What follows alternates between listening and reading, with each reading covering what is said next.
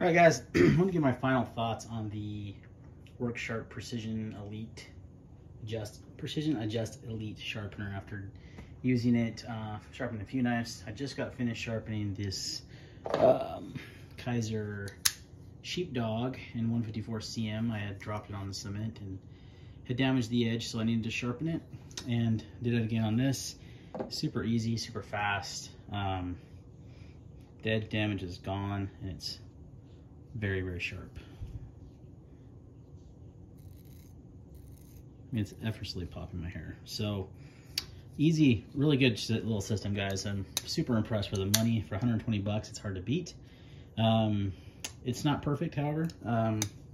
You wouldn't expect it to be for this price point, right? So this kit that comes with this has the additional stone grits all the way up from 220 up to 800 grit diamond. And then it has the ceramic and the strop, and that's about the best polish you're going to get on an edge. Now, if that's important to you, you know, you're going to need either a higher end system like the Wicked Edge, the Hammy, the Viper Sharp.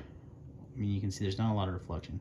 If I look at like this Malibu, you can see the huge polish difference, right? Well, the reason why is because the Malibu was sharpened on the Wicked Edge with lapping films. So lapping films really make a huge difference. Plus, this goes up to 1500 grit diamond, and then you got these lapping films that are 0.4 micron, 5 micron, something like that. You can go, there's different options, tons of different options there. These are what I've sharpened with for a long time though, and I get great polished edges. So if you want a polished edge, you know, you're not really going to get it. You can get a really, really keen edge, a really sharp edge with a little, like a kind of a foggy mirror, we'll call it, with this system, but you cannot get a full polish. Now, I have heard there is someone on eBay that makes lapping films for this, so you could purchase that additionally and maybe get that mirror edge you're looking for. Another thing that I found that was difficult with this is that the adjustment of the angle is really easy. It just goes up and down. But using a angle cube to confirm it is difficult because of the way that because of this little handle thing here. Because when you got on the grit you want, let's say I'm starting with 220, and that's what's down on the knife. So I'm like this, and I want the 220. Okay, so I'm down on the blade here, and where am I going to put this? Usually on like the Wicked Edge, I just stick it to the stone, right? You can do the same with the Viper Sharp, another system I have. You can do the same with that. So there's really no way, because of that plastic. I did kind of like figure, okay, let me zero this. I can kind of put it here and get a pretty accurate reading. But, you know, it works to an extent, but it's not ideal. So if that's important to you, that's another, I would say, downside. Last but not least is the size of the stones. So they are pretty small and thin. I would like to see a wider stone.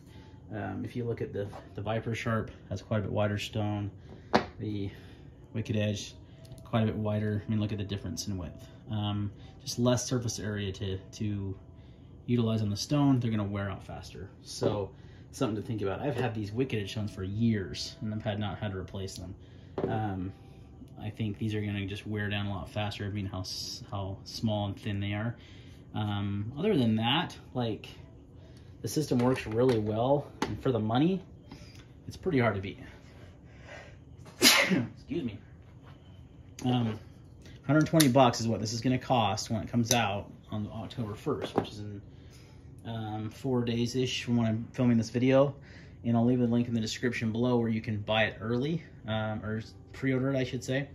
If you don't have the system, it's 120. If you do have the regular one, it's 80 bucks for the upgrade. So kind of a steep upgrade. But if you're coming from don't have the system, then it's definitely a no-brainer to spend the extra money for the extra stones and the strop and such. But a very, very capable little system that's easily set up, that's really compact and small and can travel with you. And it does a great job. I've sharpened a few knives on it and I've gotten really keen edges. So I have no, other than the small little things I mentioned, but you're talking a huge difference in price. I mean, the Wicked Edge Go starts at $250. and that doesn't come with like hardly any stones. I had to add a bunch of stones and stuff after the fact.